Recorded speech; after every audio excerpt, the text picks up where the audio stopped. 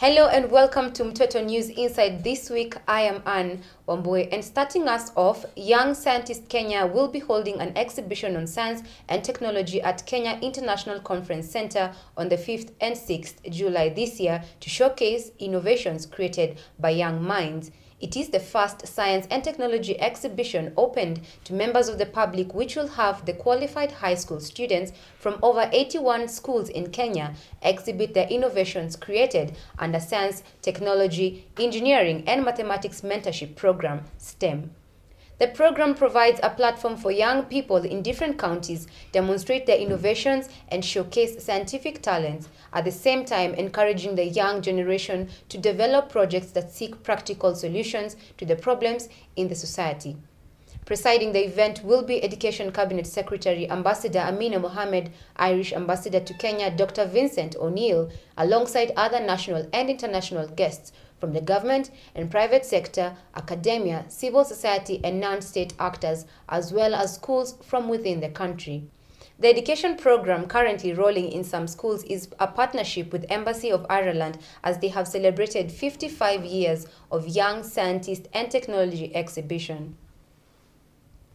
Creativity, ideas and innovation is what it takes to build up a country, and for initiatives to happen, young minds have to be included in decision-making and coming up with solutions to problems in the society. Constance Ndeleko has more on YSK exhibition.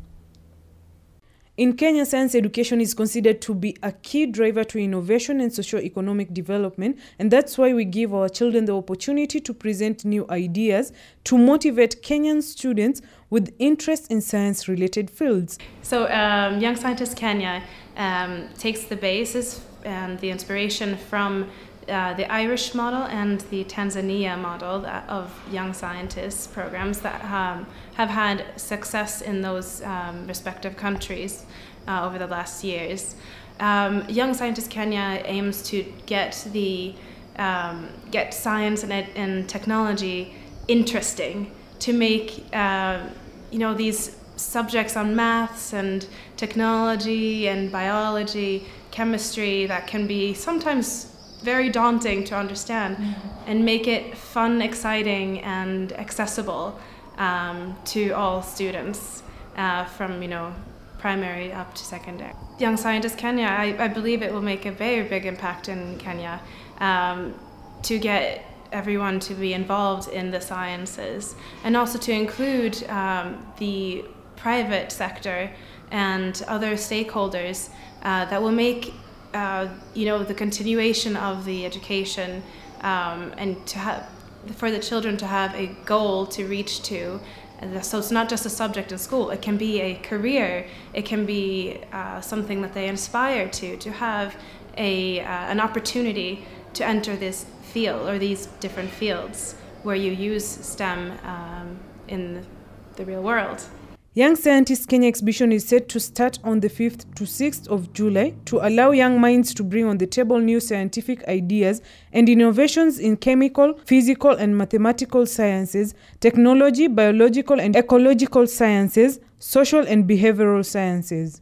With the Vision 2030 that significantly depends on science, technology and innovation, will place Kenya in a better position to grow ideas and innovations that will spearhead growth both economically and socially. YSK is a brief springboard for future entrepreneurs, innovators, academics, CEOs, and scientists aligned to global sustainable development goals, as science and technology are the key drivers to the ending of extreme poverty, inequality, and climate change. In preparation to Young Scientist Kenya exhibition, it is the duty of everyone in the society to ensure that we give our children the total support they deserve for a remarkable bright future. From Mtoto News, I'm Connie Ndeleko. In other news, civil society organizations held a joint meeting with members of parliament from 28th to 29th June at Amboseli Lodge to strategize on children agenda in Kenya. The meeting brought together 15 legislators from the committees of Finance and Budgeting, Justice and Legal Affairs, Social and Labor and Education. They discussed the Children's Bill and the rising cases of violence against children and sustainable development goals. The members of parliament committed to support efforts by the government and civil society organizations to improve the lives of children. And in international news, President of the United States of America, Donald Trump, through the Attorney General Jeff Sessions, recently enforced a zero-tolerance policy that directs authorities to send foreign nationals attempting to cross into the United States borders to jail and refer them to prosecution without exceptions. The families and individuals attempting to cross the American borders are fleeing from danger and desperation from their Central American homes. For example, Guatemala have for weeks been arrested and prosecuted for breaking immigration laws. According to VOX, at least 2,700 children have been split from their parents between October 2017 and May 2018. 1,995 of them were ranged between April 18 and May 31, 2018, to indicate that each day a child is segregated from their parent. The United States of America recently pulled out of the United Nations Human Rights Council on basis that the council is a poor defender of human rights. Following this, immigrant children have been on the headlines globally after officials were reported and seen forcefully taking children away from their parents.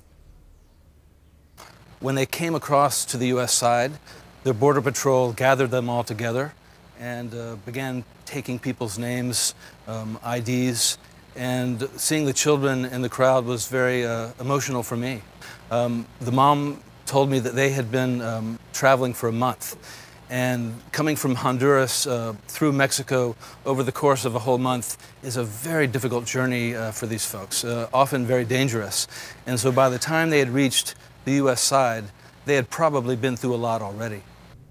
That is all we at Mtoto News prepared for you this week. Please visit our blog and social media pages at Mtoto News for more updates and information. Have a lovely week. I am Anne Wambui.